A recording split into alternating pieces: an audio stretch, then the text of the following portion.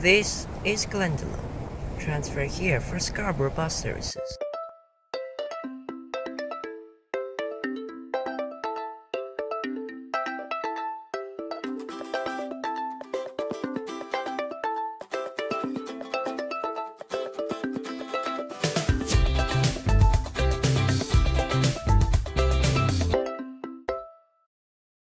Glendalough Station opened to the rest of the Glendalough line on the 28th of February 1993. It is located at the crossing of the Mitchell Freeway over Scarborough Beach Road, 5 kilometers away from Perth, serving the suburb of Glendalough and Osborne Park. Prior to the 31st of January 2016, every second train used to skip the station during peak periods on a C pattern, which also skipped Leaderville. Nowadays, the Glendalough line does not have any skip-stop patterns anymore, with all trains stopping at all stations. I have just crossed the entrance road to access the station's car park, and now I have to cross this big traffic light over Scarborough Beach Road. This is one of the few stations on the Glendalough line to not have a freeway entrance or exit near the station, others being Warwick, Glendalough since it's not even near the freeway, and Butler as it's past the end of the freeway.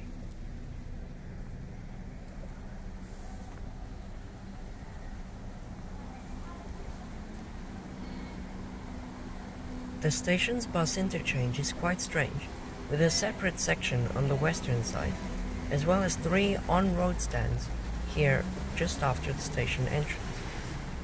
These are useful for routes like the 990 high frequency, which continues through Glendalough to Scarborough Beach bus station, as well as the train replacement buses for a quick departure and a quick loading time without having to access the a separate bus interchange via the traffic light.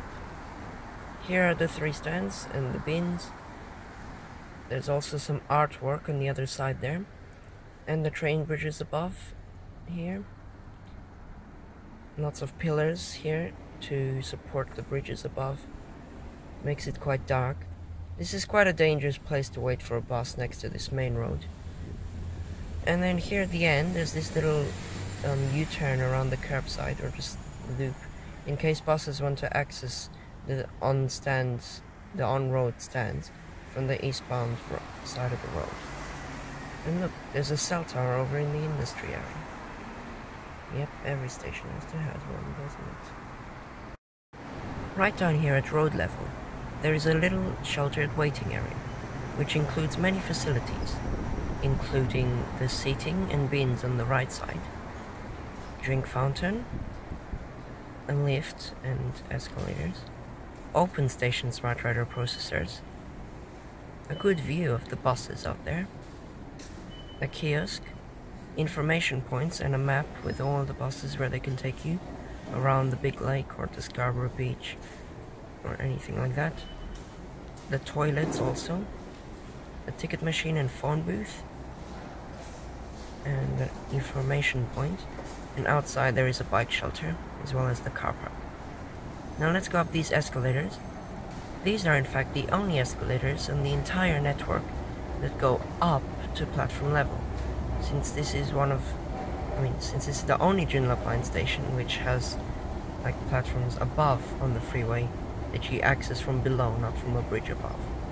Unless you count the escalators leading to Perth main station platforms from the subway underneath, but that's not like from the main entrance.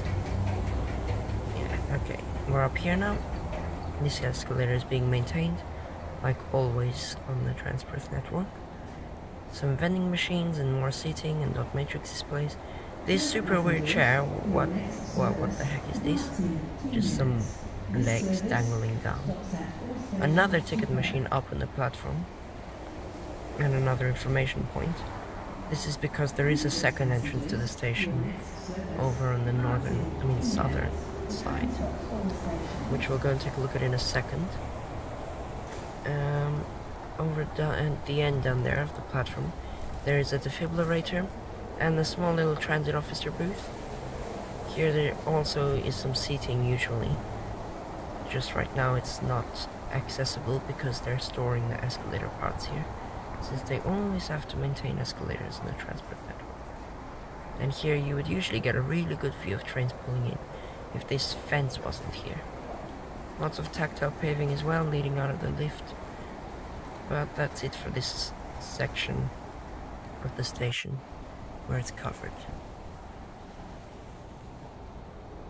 Turning around now to the other half of the platform where it's uncovered. This is very bland. The electricity wires above, lighting, some more bins and seating, but there's nothing here. It's quite empty, this platform. Come all the way to the end, another open station transfer processor at the second exit, which is just up this uncovered ramp.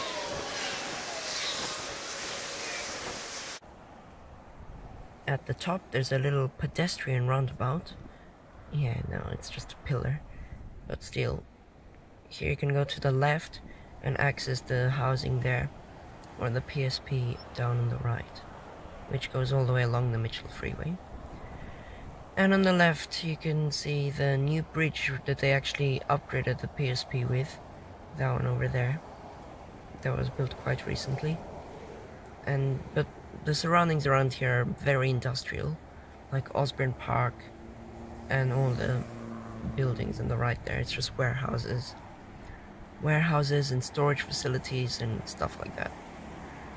Here you can turn right and go over to some other houses, but this exit's only used if you live here or you're a cyclist accessing the station from the PSP. You can see all the houses down here with orange roofs down in the valley, and that apartment block which has some cell infrastructure on it.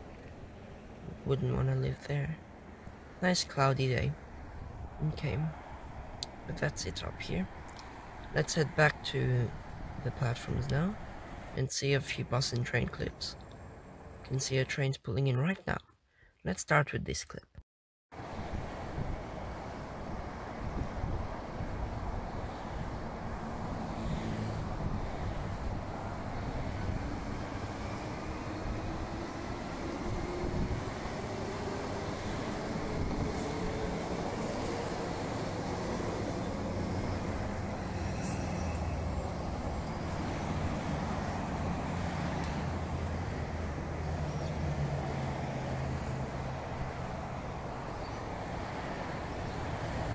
The station is rated 4 stars.